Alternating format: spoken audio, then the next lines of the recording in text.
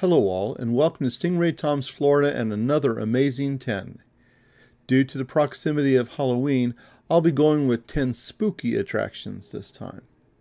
This list includes 7 places that continue to be open as of 2021 and 3 that all closed many years ago. Enjoy! Spooky attraction number 1, Spook Hill. I suppose it's rather obvious that a video covering 10 of Florida's spooky attractions would include Spook Hill. Located in the city of Lake Wales, Spook Hill is Florida's most unlikely tourist attraction, yet it's been popular for many decades. Curiously, this famous tourist site isn't even a wide spot on the road, yet thousands visit it each year. It sits directly outside Spook Hill Elementary School, perhaps the only school in the world named after such a phenomenon, and it's only a few blocks from the entrance to Bok Tower Gardens. In reality, Spook Hill itself isn't all that spooky. When visiting, there's a large sign on the side of the road explaining how you roll uphill in your car. I have no intention of spoiling your fun, so I'll leave it at that. What is spooky is the legend of Spook Hill.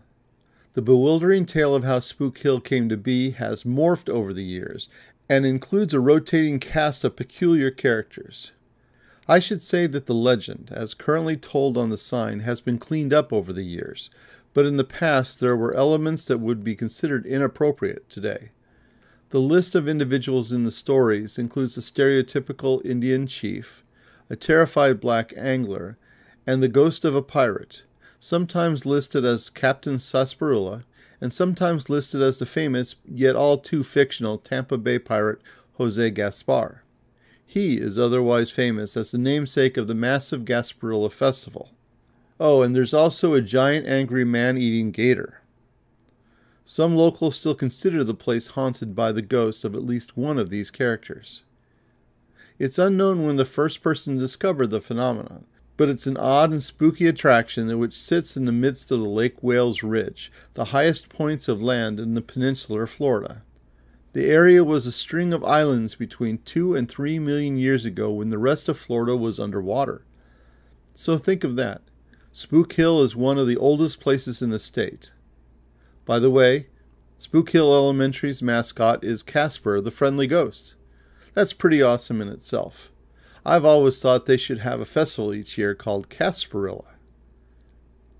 Spooky attraction number 2, Devil's Mill Hopper Geological State Park. Yet another obvious site to add to the list of spooky attractions is Devil's Mill Hopper, a state park opened in 1974 and located northwest of Gainesville. It's the location of one of Florida's largest dry sinkholes. 120 feet or 37 meters deep and over 500 feet or 152 meters in diameter, the sinkhole has 12 springs feeding the small pool at the bottom.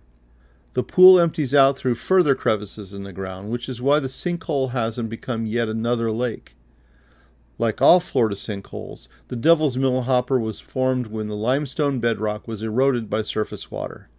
As a consequence, the walls of the sinkhole provide a long geological record. There are 3 distinct environments in the park. On the surface, surrounding the sinkhole, there are higher areas of sandy soil and pine tree forests that are scrubland. There are also broad areas of hammock, with oaks being the predominant tree. The lowest areas are swamp. The sinkhole itself is a unique environment altogether. In summer, it can be 20 degrees Fahrenheit cooler than at the surface. 236 steps follow a wooden path to the bottom, where there's an observation platform. Visitors are generally not allowed to walk on the floor in order to protect the delicate land. It was likely known by local indigenous people for thousands of years, and it was first documented by white settlers as early as the 1830s. At some point, locals descended to the bottom and discovered a number of scattered bones. This helped create the legend that persists today, that the sinkhole is so deep that it was an entrance to the underworld. The story goes that it was created by the devil to trap the expected rescuers of a kidnapped maiden. The bones were considered to be that of animals and people who had been tricked and gone to the devil. The second part of the name might even have a darker meaning. It comes from the sinkhole's similar appearance to the hopper of a grist mill, the part that funnels the grain onto the millstone where it will get ground into flour, an apt analogy to souls entering hell. In reality, the descent to the bottom is one of the most delightful journeys in Florida. Vegetation grows out of the wall of the sinkhole, so you're continually surrounded by greenery, and you can see down towards the bottom as you walk. At the base, you're in another world. It's likely to be a different temperature than the surface, and sounds are muted, mostly a bit of water sounds, plus there are places to sit to absorb the peaceful scene. Welcome to one of the entrances to Florida's underworld. Spooky attraction number 3, Mystery House. Once located across from the St. Augustine Alligator Farm, the Mystery House was an odd attraction on Anastasia Island, the barrier island that protects the nation's oldest city, St. Augustine. Created by Al Mosier, the attraction was housed, rather remarkably, in what appeared to be a standard home. It had a collection of fairly common optical illusions and lasted for about 20 years in the 1950s through the mid-1970s. Mosher promoted the Mystery House as being contrary to natural laws, writing, "Some astonished visitors claim that they have been magnetized by the pull of the North and South Poles.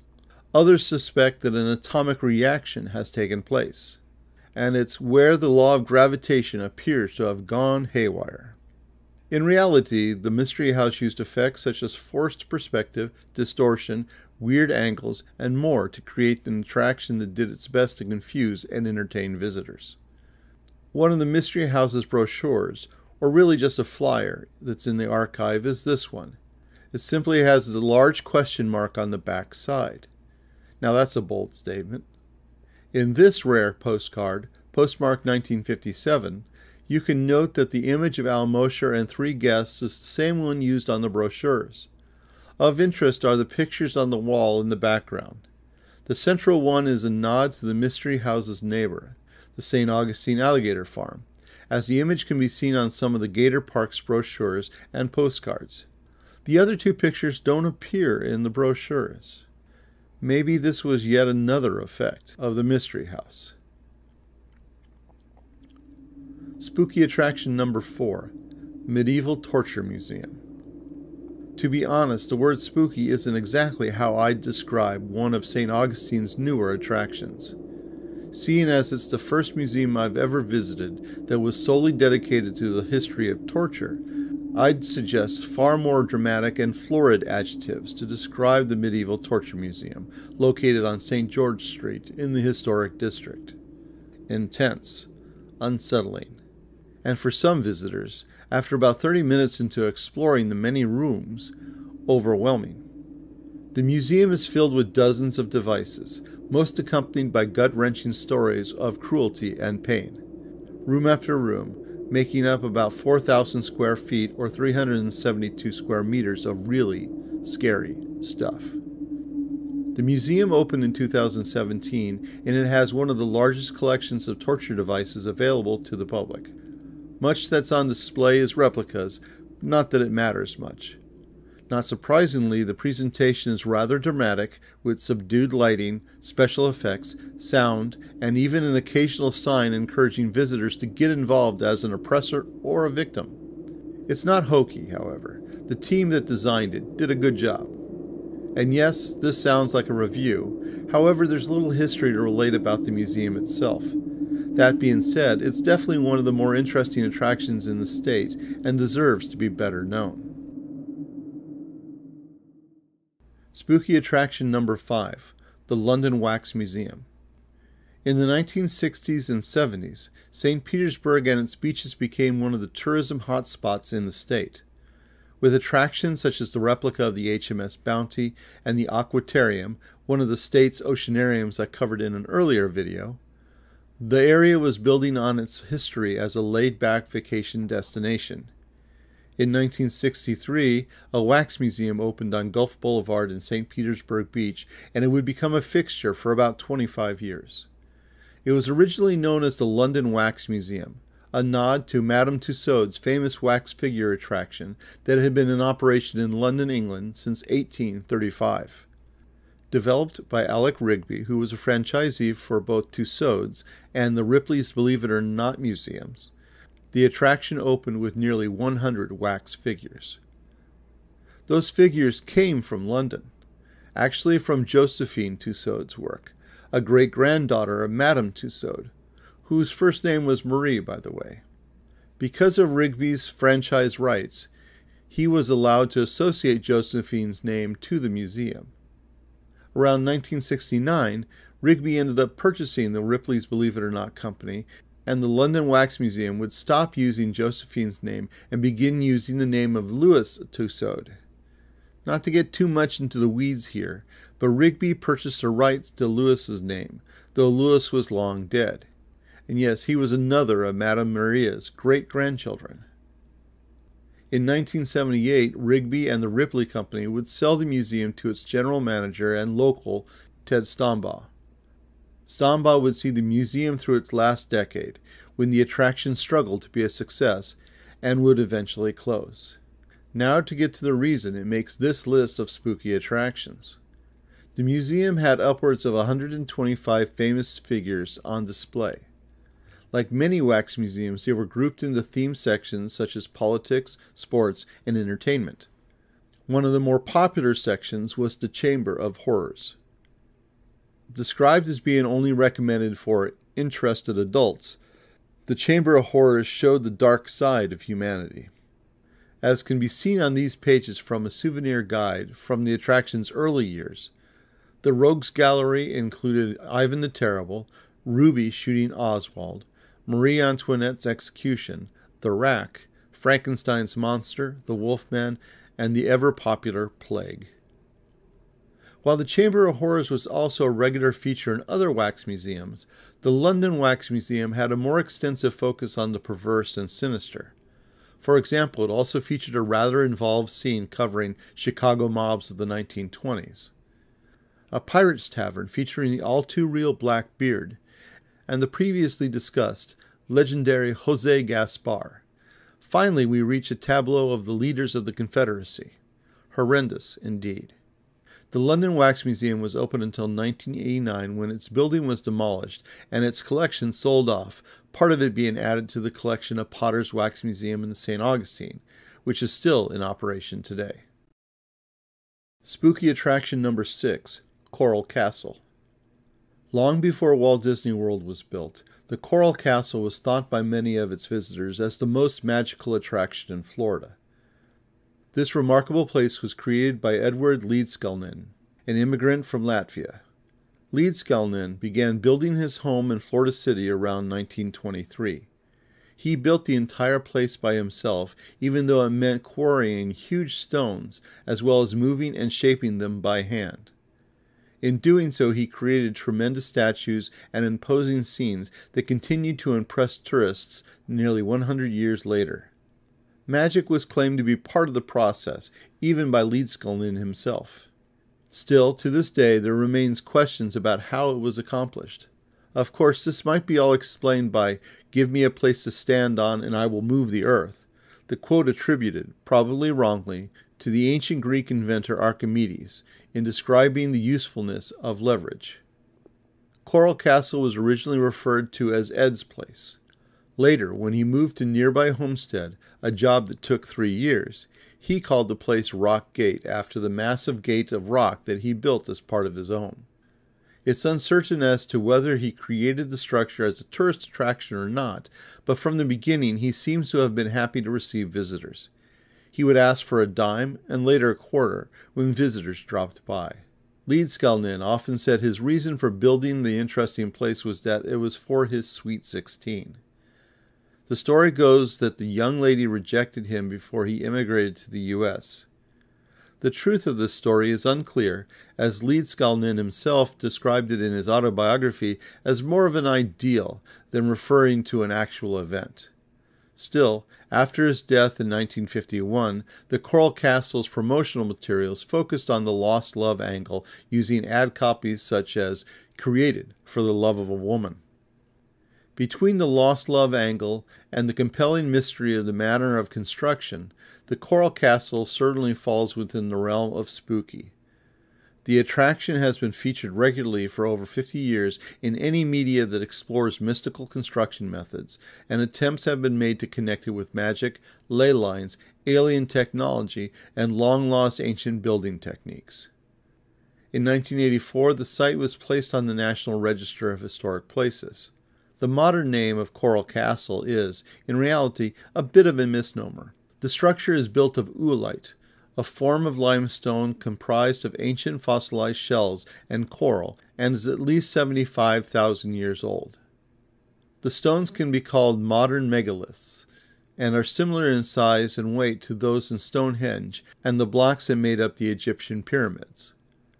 Once he was in Homestead, he used part of his property as a quarry, which allowed him to do most of his work hidden from the public. It's estimated that the rock used in the construction had a combined weight of about 1,000 U.S. tons, or over 900 metric tons. It's a walled compound with a tower that housed his living quarters. In the grounds, there are many stone sculptures, including representations of the planets, a Florida-shaped table, a heart-shaped table, rocking chairs, a barbecue, bathtub, and even a working sundial. There are no definitive answers about how one 5-foot-tall person was able to do the work. However, the hand tools he had available could have built the puzzling structure. The process would have been difficult for one person, but wasn't impossible. The Coral Castle continues to be a popular attraction and is a testament to what one person can accomplish in a lifetime.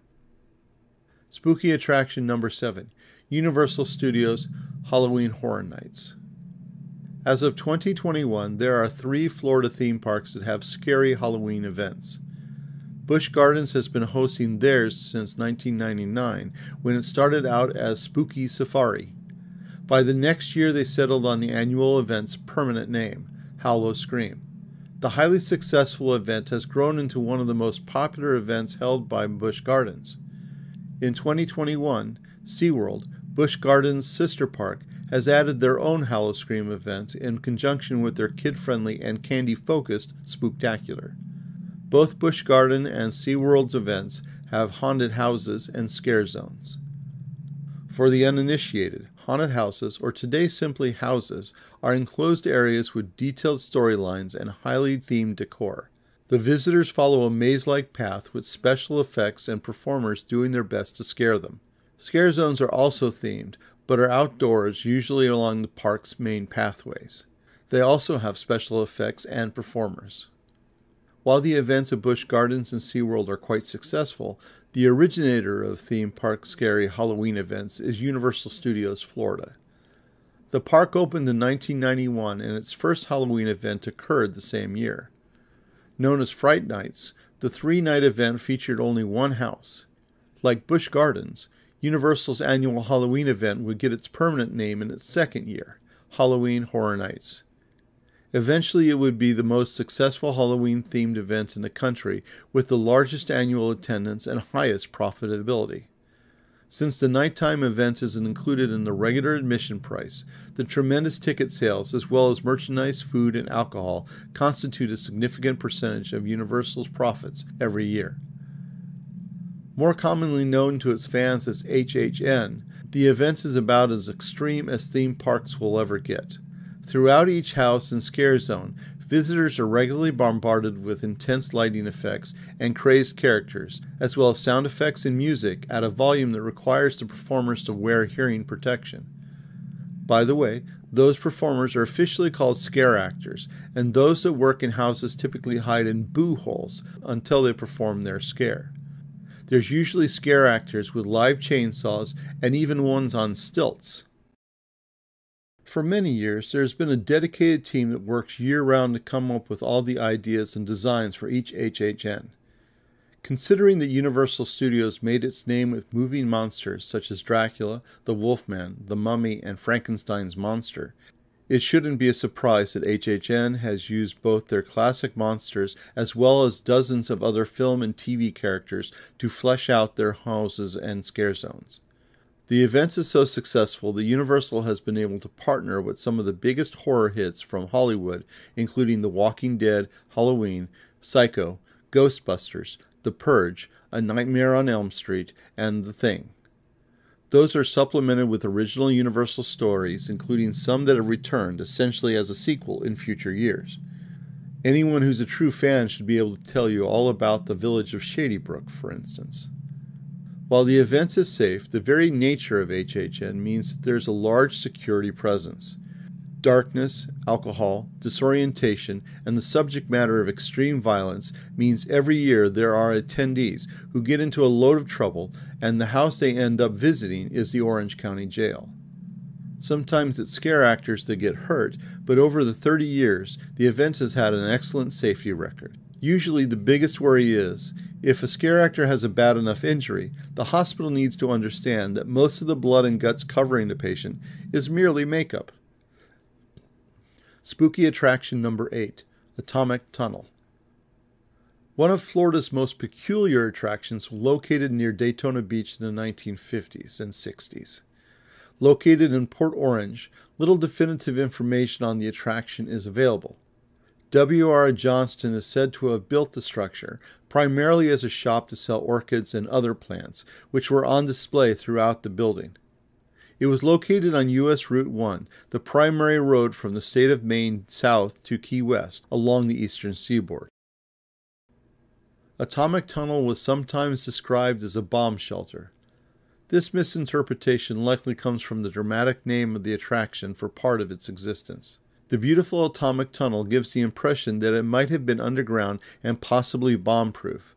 However, it's clear that neither was true. The above-ground structure appeared to be curving, narrow, and rounded. Comprised mostly of concrete, it had an unusually organic feel as it was pierced by dozens of small, irregularly shaped windows, which partly illuminated the interior. There seemed to have been more than one larger room between sections of the tunnel as well. Its overall length is unclear, but considering the description of what visitors could see and experience, it must have been fairly long. Speculation suggests somewhere around 100 to 150 feet of tunnel. The cross-section of the tunnel was generally circular with walls 10 feet or about 3 meters apart. The attraction operated for several years in the 1950s and 60s. A postcard for the attraction was postmarked 1963, so it was operating at least until then. The brochures have a list of sights, including a bird room, an orchid room, and various fish, including piranha. There was also a patio which had even more animals and more plants. Obviously, the person in charge of promotion for the Atomic Tunnel felt that Happy, the walking catfish, was the thing that would encourage visitors to come, hence his starring role in the brochures. The species most commonly called a walking catfish is Clarias batrachus. Native to the Indonesian island of Java, the unusual fish can walk in a fashion. Living in swampy areas, the fish evolved long ago to be able to leave one dried-up pool to head to another by slithering along. Like several other fish, including the popular betta fish, walking catfish have a partly modified gill structure containing a labyrinth organ, which allows them to both collect the oxygen saturated in water as well as extract it directly from the air. Today, the walking catfish is considered an invasive species in Florida, coming to the state as early as the 1950s. Atomic Tunnel's Happy was likely related to some of the walking catfish that had been released into Florida waters.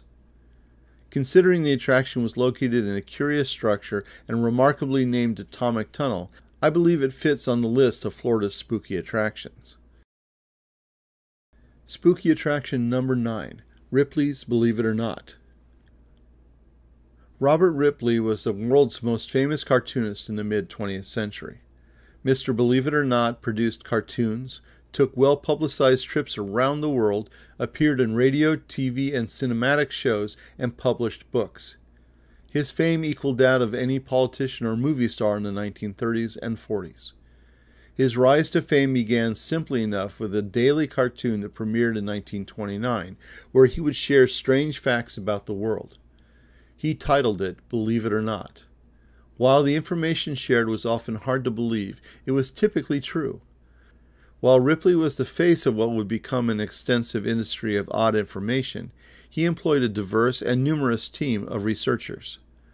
It seemed inevitable that Ripley would look into creating a museum that would showcase the bizarre things he collected on his many trips. This he did in 1933 at the Chicago World's Fair. The auditorium, as it was named, was a success and was repeated at other fairs. By 1949, his company moved towards opening the first permanent museum. This is when St. Augustine entered the picture. The new Museum of the Weird would be placed in an appropriate building known as Castle Warden. With its fanciful Moorish revival style, the castle was one of the earliest mansions built in the Old City. Built in 1887 as a winter home for William Warden, the castle quickly became a center of cultural activities in the city. Warden was a trustee of the giant Standard Oil conglomerate and president of the St. Augustine Gas and Electric Company. The design of the castle was chosen to complement the Hotel Ponce de Leon and other resort buildings, which had been styled after classic Spanish architecture. In 1941, the castle was converted into a hotel and purchased by famed Florida author Marjorie Keenan Rawlings and her husband, Norton Baskin. Opened in 1950, Ripley's Believe It or Not Museum was a mixture of the original auditoriums and a memorial to the life of the famous writer, because sadly, Ripley died at the age of 58, just before the museum opened. Today, the museum continues to display many of the items collected by Ripley himself, as well as many other odd, weird, disturbing, and shall I say spooky, objects from all over the world. Spooky attraction number 10, Fort Matanzas National Monument. Fort Matanzas was built by the Spanish military in 1742. It sits on a spur of land called Rattlesnake Island near the Matanzas Inlet. The Matanzas Inlet connects the Matanzas River to the Atlantic Ocean and provides a water road directly north to St. Augustine. A Spanish engineer named Pedro Ruiz de Olano designed the fort. The fort was built by troops and convicts, as well as enslaved indigenous people and Africans. Long predating the construction of the fort, the area was named after a series of incidents that occurred in 1565. At that point, France was challenging Spain's hold on the Florida Peninsula. In 1564, France had established a settlement, Fort Caroline, near modern-day Jacksonville. This was a direct threat to the Spanish treasure fleets, and one that needed to be addressed. The Spanish admiral Pedro Menendez de Avil founded St. Augustine in 1565 as Spain's response. French captain Jean Ribault attempted to attack the new settlement by sea, but a hurricane wrecked his fleet and his forces had to march northward, splitting into two groups. Menendez and a small number of troops met Ribault's party at the inlet. The French surrendered, yet after surrendering, Menendez had nearly all of them slaughtered, with just 8 surviving out of a company of 208. About a week later, the second contingent of French soldiers met up with the Spanish, and an additional 150 surrendered at this time, with all but 16 being murdered after surrender. Menendez chose to kill any of the French who weren't Catholic, and some 350 individuals were killed by sword and knife at what would become Matanzas Inlet, the Spanish word for slaughter. Around 180 years later, the Spanish knew that the city of St. Augustine was vulnerable from a southern attack by way of the Matanzas River, so the construction of a small fort was ordered. Like the Castillo de San Marcos in St. Augustine, Fort Matanzas was built using coquina stone that was quarried in the area. One of coquina's biggest qualities was that the stone, which was fairly soft, could actually absorb cannonballs. Balls fired into the thickly constructed walls would just bury themselves without splintering the stone. Spain retained possession of Fort Matanzas as well as Florida until 1763, when they turned it over to the British. 20 years later, they regained control, but at this point their presence in Florida was minimal. Eventually, in 1821, the U.S. took over Florida. However, Fort Matanzas was left to become a ruin. Today, the fort is part of the Fort Matanzas National Monument, which was created in 1924. The creation of the National Monument was the culmination of the U.S. Department of War's restoration of the fort, which began in 1916. The primary structure was shored up, Major cracks in the walls were repaired, and new construction, including wood roofs and steps, were completed. In 1966, Fort Matanzas was listed on the National Register of Historic Places. One of the best things to do while visiting the National Monument is to check out the shore of the river both north and south of the Visitors Center's dock. There are hundreds of purple marsh crabs out there. These little animals are one of the most entertaining things to watch in this part of Florida. Their bodies are only about an inch or 25 millimeters wide, and they are very active around the sand and rocks on the river's bank. Their range extends from Massachusetts all the way down to central Florida, so the Matanzas Inlet is near its southern limit. Looking closely at them, it's obvious why they're called purple marsh crabs. They're also called mangrove crabs since they commonly live among the mangroves, though the name mangrove crab can include many different species. Locally, the purple marsh crab is also referred to as ghost crabs, though the only true ghost crab in Florida is the Atlantic ghost crab, which is double its size and tan in color. In some cultures, crabs can represent the souls of humans, so perhaps they have the name ghost crab around the Matanzas Inlet, as they are associated with the long ago murdered French soldiers. So that's about it. A curious collection of Florida's spookiest attractions and parks. Totaled up, they provided well over 400 years of enjoyment to their visitors, while telling creepy tales and tragic history and sharing peculiar phenomena. Thank you once again for watching another of my videos. Please hit the like button and subscribe to the channel to learn more about Florida's tourism history. Stingray Tom's Florida, traveling through time around the Sunshine State.